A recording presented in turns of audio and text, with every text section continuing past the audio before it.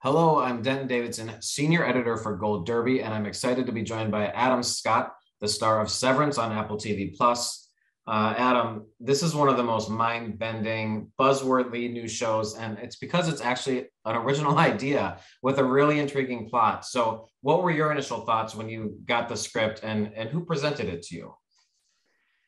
Well, thanks for having me. Ben Stiller called me back in January 2017, and just told me sort of the a big idea of the show, the elevator pitch of the show, and didn't have much more to tell me than that. He just said, "There's this thing. I met this guy Dan Erickson who has this really cool show idea, and is a really great writer, and I think you would be great for it. But we're in super beginning stages, so I just want to put that bug in your ear." And I just couldn't stop thinking about it for the next couple of years because I didn't actually see a script for 2.5 years, something like that. It was like the fall of 2019, something like that, or maybe a little before, whatever it was. It was a couple of years later. And they sent me, I think, two scripts. And I just remember reading them, and just my immediate reaction was, this is exactly the sort of thing I run to as an audience member. This is the stuff I like to watch and have since I was a kid, and I discovered Twilight Zone, and I just felt like if I'm able to actually land this job, if I'm able to like get this this role, it'll be the previous like 20 some odd years will have been to earn this opportunity and earn this job. And so luckily I I was able to get it and be a part of it. Dan Erickson, who you said mentioned created the show, and I recently met him, and at a Q&A, and he said people might not believe him, but he said you were the first actor he sort of envisioned in the role. And then Ben Stiller said the same thing. So I'm curious, like for you, first of all, can you tell me who Mark is? And then second of all, tell me why everyone would want you to play that role. Man, I don't know. I'm so happy that they did, though. Yeah, Mark Scout is an employee of the Lumen Corporation, and Lumen is sort of one of those companies that has just kind of feels like it's always been there. Like you're eating your morning cereal, kind of absentmindedly looking at the box, and you're like, wait a second, don't these guys make my light bulbs? Like they're just sort of, they've always been there, and they kind of do everything. And they're in technology as well, and they've come up with this procedure where you can bifurcate your memories. So you have a chip implanted in your brain. So when you cross a threshold of your job, you have no idea who you are in the outside world. You have no access to the memories of the outside world. And then when you leave and cross the threshold to go home, you have no idea what you did at work. You have no memories, no access to those memories. So you're essentially leading two different lives. So Mark Scout just recently took this job because he lost his wife just a couple of years ago, and he is not getting over it. And so he's chosen to go to this place where he can sever and basically just not exist for 8 to 10 hours a day.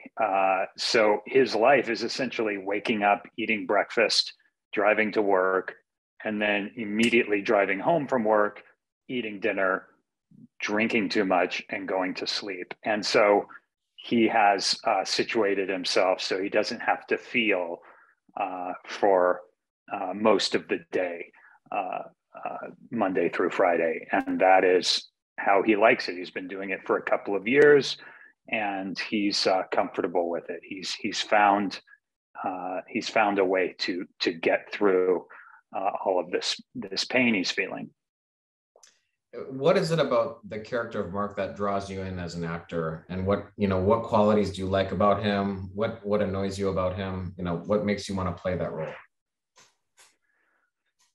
Well, something that was really interesting was being able to play the two different sides of the character, two different sides of Mark, and it was important to us early on, to Dan and to Ben Stiller and Dan Erickson, the creator, Ben Stiller, the director, and that it feel like it's the same guy, because it is tempting to, if you're playing two different sides of a person, to make them, I want this one to like have a mustache and wear a tuxedo, whatever it is. It's really, but it was important for this that they feel like the same guy, almost two halves of the same person, because one of them is has 40 some odd years of life experience, of grief and happiness and joy and sorrow and all of the stuff that goes with a full life, and then the innie Mark is essentially 2.5 years old, and they share physiological things. There are feelings that sort of get transferred back and forth, but they don't know how to name them or pinpoint what they are or where they're coming from. But other than that, they are completely separate, and it manifests itself in different ways, physically and vocally and stuff. But it was important that we really pinned it down as the same guy, the same person.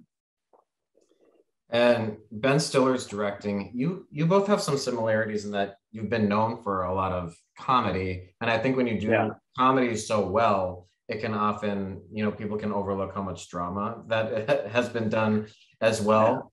Yeah. But this is, sci-fi, twisted, a little dark. It has humor as well. Is that one of the reasons that you were pulled into it? Is like it does bring you somewhere else and allows you to do more than what you're always allowed to do?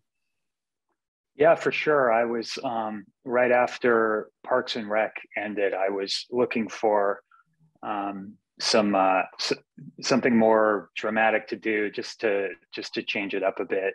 And so I auditioned for Big Little Lies. I really wanted to be a part of that, and luckily got the role in that. And it was an incredible experience. Jean-Marc Vallée is an incredible filmmaker, and of course working with Reese and all those incredible actors. And it was really fun, and it was something I hadn't done in a while, and it made me really thirst for more of that. So I'd been looking for something else, and dipping into the genre a little bit. And I love science fiction, and so this really was kind of everything I'd wanted to do. Like I said, when I was a kid, I got really into the Twilight Zone when all I had was I had a 5-inch black and white TV with rabbit ears. So I got, 3 channels, sometimes just 2. Yeah. And every night 11, they played Twilight Zone. So those stories and the economic way they presented those stories, it was like 25 minutes, and they fit just the greatest ideas and stories and things that just the whole next day at school, I'd be thinking about the Twilight Zone I'd seen the night before. And that was the kind of science fiction that really kind of sparked my imagination, and part of what made me want to be an actor is to be a part of stuff like that. So this was really kind of fit the bill for something that was a little more dramatic. Of course, there's humor in it and stuff, but also this really kind of mind-bendy world that it brings you into, and world building, kind of building out this new reality. It was really fun. Yeah. And Mark works closely with Dylan, played by Zach Cherry, Irving, played by John Turturro, love him, and Helly, who is introduced to them as their new coworker in the first episode, and she's played by Britt Lauer. What was that like to just play with that, quartet in the quad, in that creepy little office, playing back and forth with that ensemble?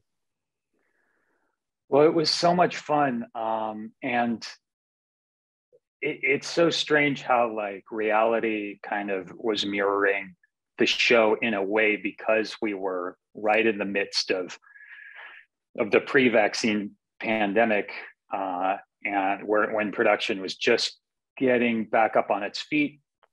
Everyone was trying to figure out how to do this, and the entire crew had masks on.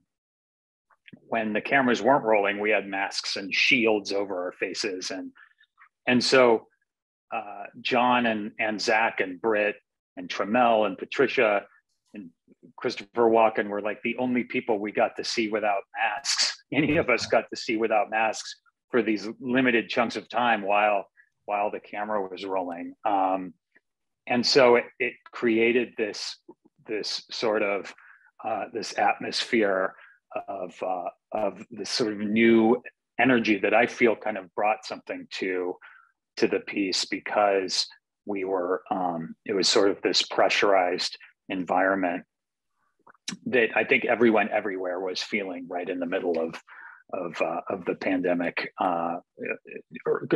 relatively early on in the middle of the pandemic like that.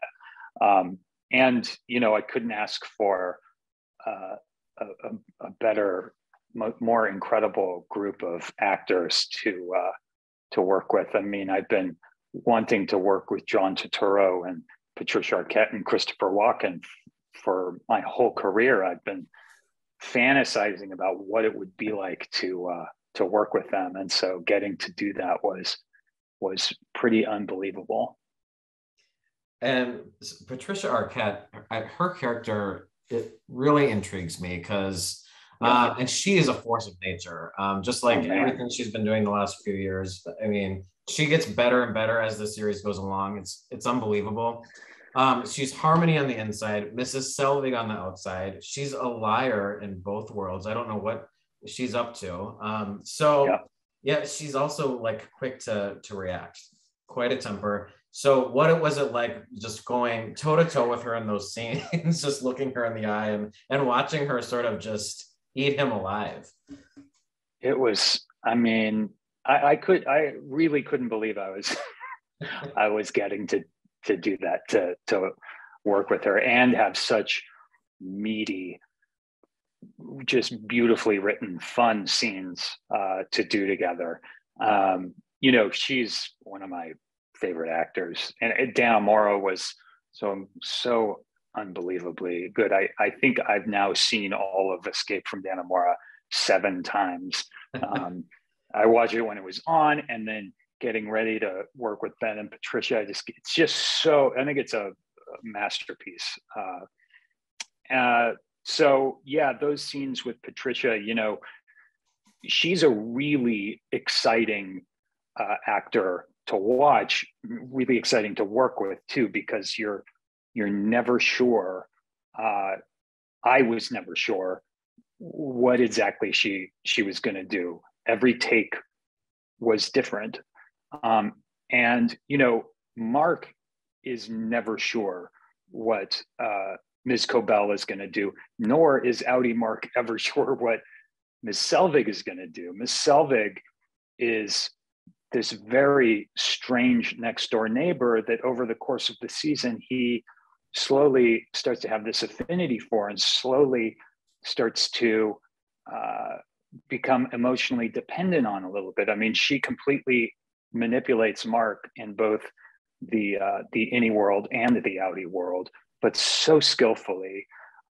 Both the character and the actor Patricia was so meticulously and skillfully manipulating Mark and Adam over the course of the season. Yeah, I was devastated when we finished the season, because those scenes with Patricia were so much fun.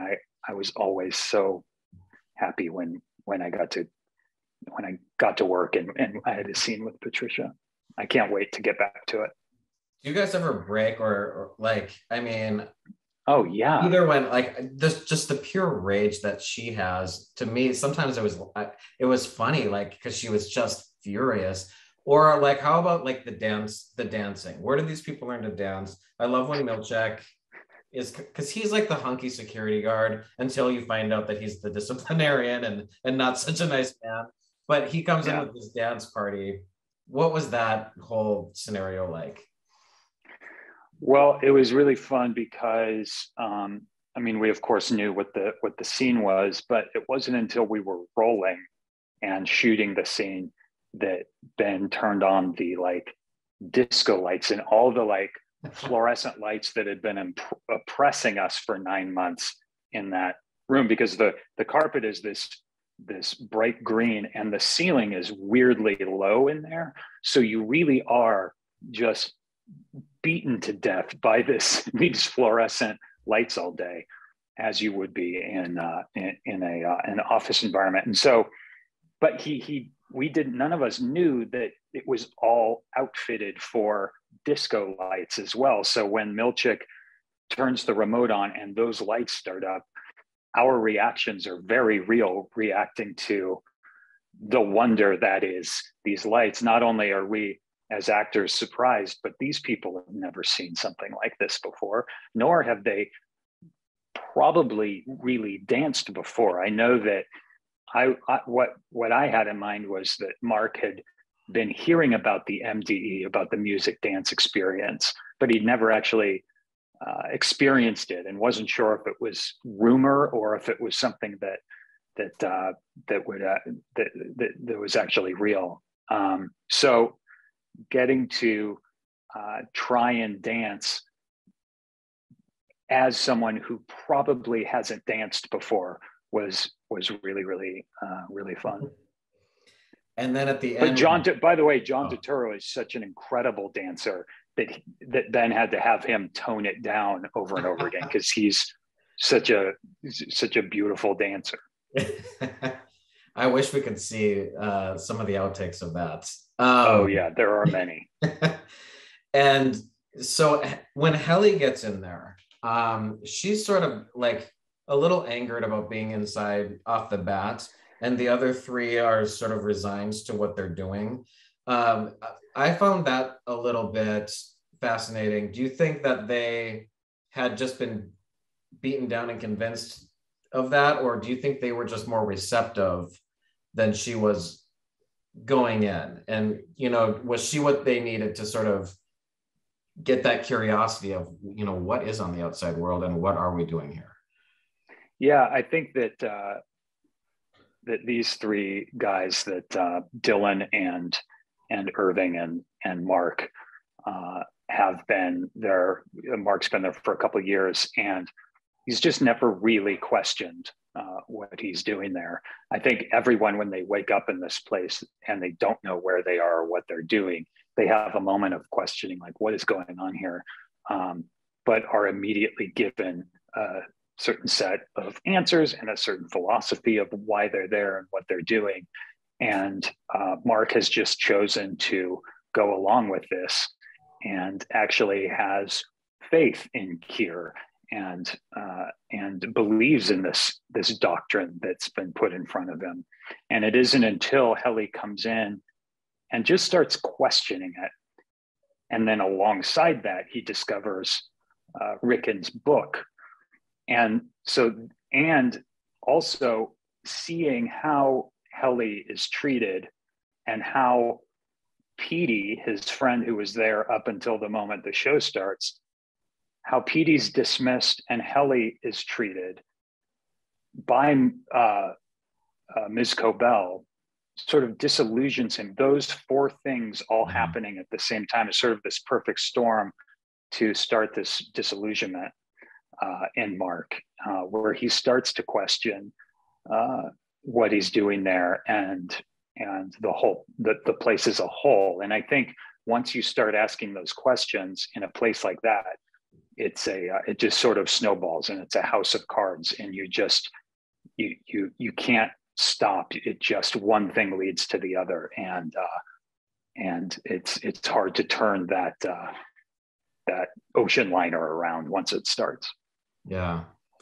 And then we get to the end. It's such a cliffhanger. You know, we learn some interesting things about Helly's life. It's, for me, it was interesting to see that she seems to be sort of a power player, to be inside in a position that she's in. So I'm interested to see how that goes. And then Mark, of course, discovers what his wife looks like in that picture frame, and kind of comes to some conclusions. But are you just being swarmed now with, you know, what's happening next, and are people harassing you at every chance they can, wondering, you know, what's happening? Yeah, I think people want that season 2 like now. That's mostly what I'm getting, is that having to wait for it is a bummer. And I agree. I would love to be able to serve up episodes right now, for sure. But I can't wait to get back to it. I mean, I think right when the season ends, you know, Mark has become disillusioned with Lumen and Ms. Cobell, but I don't think he had any clue the depths that they may be willing to go. And so when he sees that photo, the bottom sort of falls out, and he never would have imagined that they would do something like that something like that would even be possible. Right. So I think it's a really big moment for him that we're in the middle of when the season ends. Well, we can't wait for the next season. And Adam Scott, congratulations on Severance. Best of luck to you, the whole cast, Thank you. The writers, the entire crew at this year's Emmys. You know, best of luck, and thanks for chatting with Gold Derby today. Thanks for having me.